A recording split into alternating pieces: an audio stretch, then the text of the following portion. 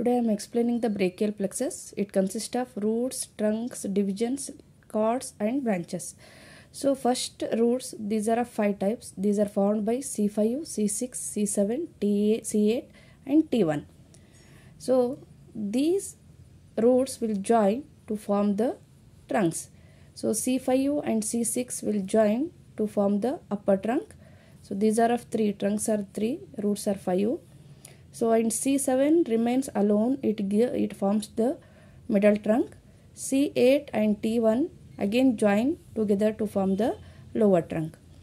So these trunks further divides into divisions as a ventral division and dorsal division. Ventral, dorsal, ventral, dorsal. So after that, so here the divisions are of 6 types.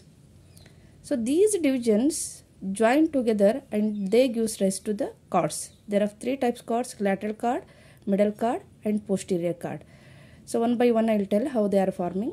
See here, the lateral cord, it is formed by the joining of ventral root of upper trunk and the middle trunk. See this one, ventral root of middle trunk and upper is joining, it gives the lateral cord. And the middle one is formed by the joining of only by the ventral root of lower trunk. See here, lower trunk ventral root gives rise to the middle cord. And the posterior cord is formed by the joining of all 3. See, dorsal division of upper trunk, dorsal division of middle trunk and the dorsal division of lower trunk. All the dorsal divisions are joining here, it gives rise to the posterior cords. And these cords gives rise to branches. So here the lateral cord gives rise to 3 branches. So these are the mnemonics to remember very easily. L, M, L. So L stands for the lateral pectoral nerve, and then M stands for the medial musculocutaneous, and L stands for the lateral root of median nerve.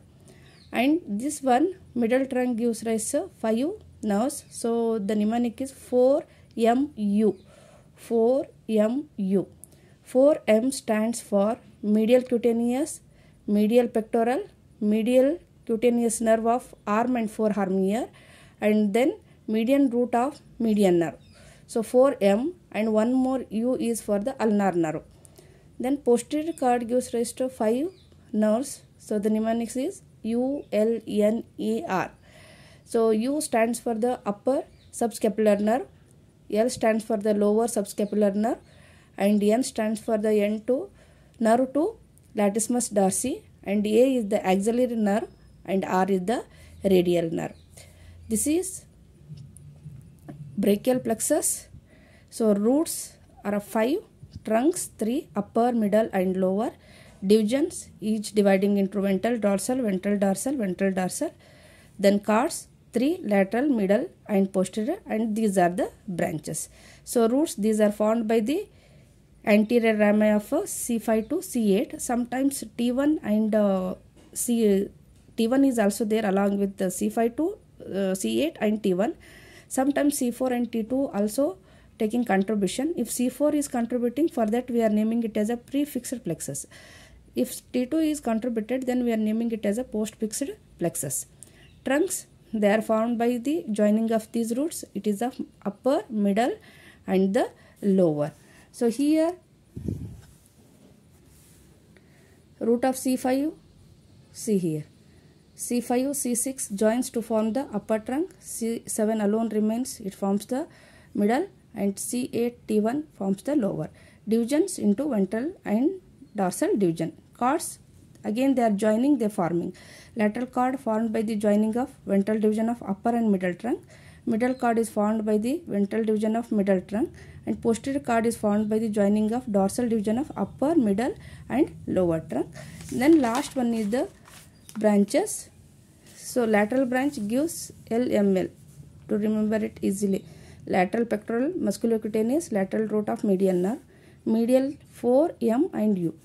So medial cutaneous of forearm, medial pectoral nerve, medial cutaneous nerve of arm, medial root of median nerve, ulnar nerve.